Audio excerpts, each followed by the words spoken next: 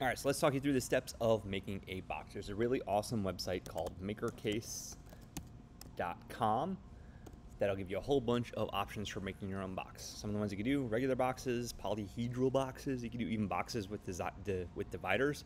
We're just gonna focus on doing a simple box for this, but you can play with any of these if you want to. The kind of box I recommend you make is going to have some of the following settings. When you go to make your dimensions, you just need to be mindful of whether you're thinking about the inside dimensions of the box or the outside dimensions of the box. The only difference is how the thickness of the wood is accounted for. All right, so if you know the exact dimensions of something you're making, you should consider using the inside dimensions for your box.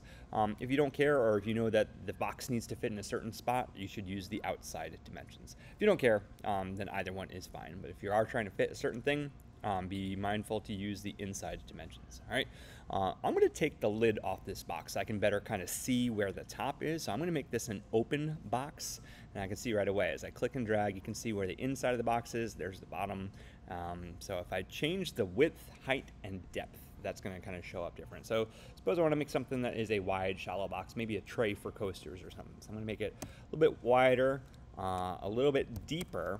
All right, I can see I still have a square right there, but if I make it shorter, if I get the height maybe just an inch, you can see it's now a wide, shallow box. So if you're not sure which way is up or where the top is or what width, height, and depth are, take the make it an open box, and that'll give you a better visualization of what it is. All right, so I'm going to keep going. I'm actually going to make this a kind of wider box. There's something I can throw like loose change into. So I'm going to leave it at 6 inches. I'm going to make it about 3 inches tall. I'm going to make it about 3 inches wide. And that's good. Maybe I'll make it a little shorter. I like that. Okay. What I'm going to do now is I'm going to change the kind of joints that we have from flat. That one you kind of just got to line them up and glue. The finger joints are awesome because they interlock like puzzle pieces and you get a really sturdy box. You put some glue on all the inside faces and that is going to be a really solid box. If you close the box, it'll add another part on top. If you leave it open, it'll have a flat part on top like that. All right, the only other thing you need to change is you need to make sure that the thickness of your material matches what you're going to use.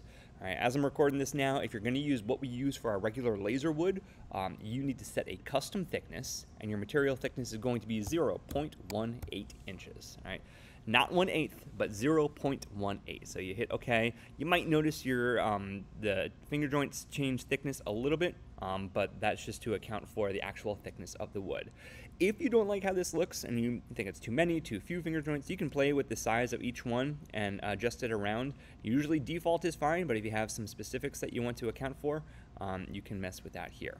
All right. Once you have it set, make sure everything looks good, and you're going to download box plans. All the defaults should be good. We're going to download as an SVG, and that'll go right into your downloads folder. Next step is to go into Illustrator. All right, we're going to make a new file with our defaults. If you need to revisit that, it's in the other laser videos. But we're going to file place. Where is it? There it is. We're going to file place the box plans that we just generated. It's an SVG, so you could click the place button, click once anywhere on your open artboard once it loads up. And you see you have your box right there with red and gray lines. You need to do one more thing before you can send this off to the laser cutter. All right, right now, if you look at what this is one grouped object, which is cool, but we need to get rid of the text and we need to set the right stroke width for our box edges. So I'm going to go ahead and ungroup this until everything is separate. If I click out of it and click onto one thing, now everything is separate. So ungroup it as many times as you need to until ungroup is no longer an option. Right. Next thing you're going to do is I'm going to click on the text and delete it. All right. All that thick gray stuff is where the text is. That just helps you keep track of which side is which. If you need that, you can figure out a way to engrave it instead of cut it through. You probably won't need it though. You'll just be able to figure out which piece goes where, especially if you do the finger joints. Last thing we need to do, set the stroke width. So select everything, go into your properties, set the stroke width to our usual 0.001, and then if you want, you can change the stroke color to black. Shouldn't matter, but you're welcome to do that as well. Line it up in a great place, and at this point, you can send it over to the laser cutter.